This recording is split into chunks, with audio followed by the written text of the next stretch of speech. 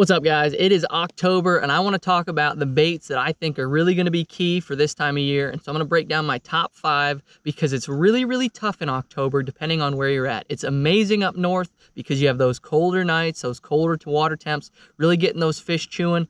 But down south, if you get a warming trend, it can really make or break the day. Because of how those cold fronts affect those fish, it can really change how they position and how they work, and you still have a lot of fish spread out. So I'm gonna break down my 5 favorite baits that are gonna help you catch more fish in different water columns and in different sections of the country, and we're gonna break it all down right now. So from the last video leading into this video where we talked about September baits going into October baits now, those fish are still chasing bait, and they're really chasing bait if you're up north, and they're really starting to chase bait down south. You'll have fish busting all over the water column from up high, down low, chasing bait because that water's starting to flip-flop. You're starting to get that turnover, and that's something you have to be aware of. Now those fish that were once in the deeper water column using that colder temperature can now be anywhere in between. And so forward-facing sonar really starts to come into play this time of year because you don't have to necessarily side image fish on ledges or side image fish on hard spots. Those fish are now starting to roam a lot more and chase that bait. And so that's really what's going to be implementing my bait choice, is going to be the bait fish that they are chasing, whether it's herring, we're in North Carolina right now, big herring fishery, or it's shad, big gizzard shad, small shad. And one thing that I want you to not get caught up in, and it's something that everybody gets caught up in, is the fish busting chasing bait. Because what happens is you have a lot of fish chasing bait and a lot of fish busting, and everybody gets the thought that they're chasing small shad, the young of the year shad, and they do. They totally do. You will have a ton of fish chasing those small shad, those small thread fins. But the problem is, most oftentimes, it is the smaller fish that are chasing those. And so all these guys get worked up, throwing small liplesses, small crankbaits, a couple of the other baits that I'm going to talk about today, and they start catching fish, but it's kind of a trick. You're catching fish that are really small, and you're going through a ton of numbers. Well, that's because those smaller fish aren't as smart. They're up there chasing that small bait. It doesn't give them the reward that they want. And those bigger fish, well, there will be a couple of them up there, are most oftentimes still a little bit off the bank, a little bit deeper, chasing those bigger shad. So with that, we're going to dive right into bait number 1. That is going to be a topwater, because we have to talk about it because there are a ton of fish blowing up on bait. You have to have a topwater on deck to try to cover some of those fish that blow up in an instant out behind the boat. And you want to have one that you can cast a long distance. So this is a 6th Sense catwalk right here. I have it in a natural shad color. It's called Shad Burst. Throw it on 50-pound braid on an 8-to-1 gear ratio reel with a 7-foot moderate action cranking rod made by Arc. I will have all of the stuff linked down below as always.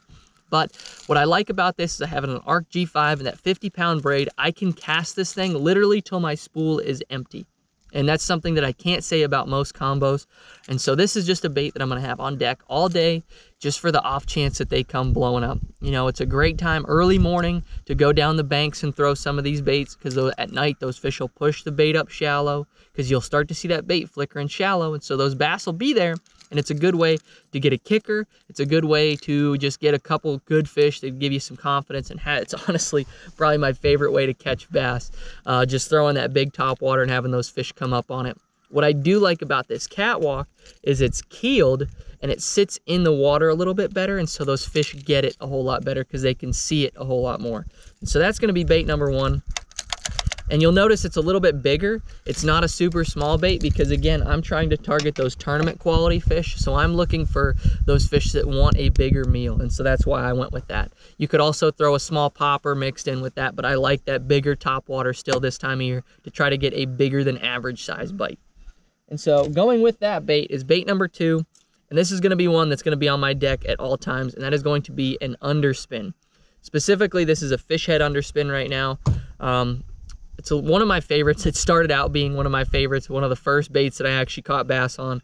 And so I like the underspin, not just a swim bait, because I can fish it deeper, because it has a thinner head on it, and I can also get that extra flash out of that blade on there to help separate my bait from the bait that is in that school. It puts off a little bit more vibration. Right here I have a 6th Sense swim bait on the back of this. And what I've done is I've actually cut the tail. You can see that there's no paddle tail on the back. I've actually cut the tail off of it. And what that does is it gives it tighter shimmy, which is what the bait is doing, especially some of this small bait. And what it does, it also helps me reel it faster. So I can cover water faster and it'll sink faster. And so now I can cover water, fish it faster, and preferably get more bites with it. And I'm throwing this on a spinning rod, but you could also throw it on a bait caster. I'll have the combo linked down below. But the key is going to be light line. I have this on 6 to 10 pound line, depending on if I have it on a bait caster, I'll run 10. But if I'm fishing on a spinning rod like I have here, I'll run braid to a fluorocarbon leader because it cuts through the water and actually lets that bait get deeper and allows me to fish that bait a little bit faster. But an underspin is just a super awesome bait because it catches smallmouth, largemouth, spotted bass, doesn't matter. And with that blade on there, it kind of gives it more of a big fish presence, and you find that you just catch a ton of fish on it, from small fish to big fish. So it's kind of a confidence bait anytime I see those fish chasing bait in and around that bait. And that's just something that I really, really love to have on deck at all times with me. Because you're not always trying to catch a 7-pounder, you're also trying to catch limit-sized fish, or just, catch fish to give you some confidence. And that's one of those baits that this time of year gives me a ton of confidence to throw. So the next bait that kind of goes with that is going to be a jerkbait, because you can't help but have a jerkbait on deck when they're chasing a ton of shad. But this jerkbait is special, and I have 2 of them that I throw. This is a 6 cents provoke, but I also throw it in the DD model, which is like a +10 model. It's a deeper diver. But the key to this bait, and what makes this bait so special, is that it is completely silent. Other than the sound you get from the hooks, it is a complete silent bait, and they make that in the silent version in the DD as well. And so with these fish being super, super pressured this time of year, if you get a day like today, take for instance, where it's flat calm out here, super sunny, they'll still eat that jerkbait, but now that silent takes the rattles away from it, and they will eat it so much better. Because you get into those areas where there's been a lot of pressure, there's been a lot of other people fishing. Now you don't have to worry about scaring those fish with that noise, because that's the first thing that's going to deter those fish is the sound, and you don't have to worry about that with this. And so if you're in clear water, that is going to be a must-have. If you're not in clear water, they also make it with the rattles, because if you're in a little bit dirtier water, you need to have a little bit of something to help those fish chase it, to find it, and to key in on it. And the key to this bait, other than the no sound, is going to be the color I'm going to throw. I like a natural color, and then I also like a shad style color. Just keeping a couple of different options available, so that way you can, if those fish are early in the morning, you can get a little bit more solid color. If you get some cloud cover, you can have a little bit more solid color for those fish to really key in on, versus when you get really translucent clear water and no wind, no waves. You want something that's going to be harder for those fish to see, so that way they can't key in on it as easy, so that way they don't reject it as fast. But that is a super, super key bait for me. You can cover a ton of water with that, fish it up to about 12 feet of water, which really in the fall is starting to break down a lot of the different water columns. Now, transitioning from bait a little bit, I want to have a bait on deck that I can do everything with, and that is going to be a jig. If you didn't talk about a jig in almost every month of the year, I don't really know what you're doing, because a jig is just such a phenomenal bait and such a versatile bait that I can do everything with it, and big fish will always eat a jig, no matter if you're in Florida, Maine, Wisconsin, California. There will always be fish that will eat a jig, and I can do a little bit of everything with it. I can flip grass with it, I can fish it around wood, I can fish it around rock, and I can do whatever I want with it. And the key is the jig that I throw. This is a Divine Hybrid by 6 cents. It has sort of a wedge style head, but it also is flat on the bottom, which is great for skipping this bait. It also has a meat hook on there that allows me to, when I set the hook on this fish, those fish are coming in the boat.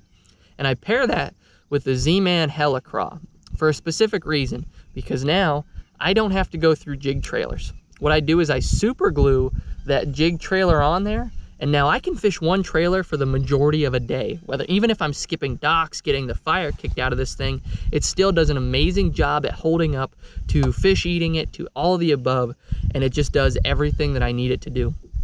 And the reason that I'm still throwing a jig is because not all fish are shad oriented. There's a big population of bass that still live on bluegill, perch, crappie, and that's what I'm targeting with this jig. I'm gonna be up shallow for the most part, fishing hard spots, fishing shell beds, fishing around docks that are still left in the water, doing everything I can to try to catch fish that are chasing bluegill. Because again, those bluegill are getting shallow this time of year too. They're up there feeding, and so those largemouth, smallmouth, spotted bass are gonna be right up there with them.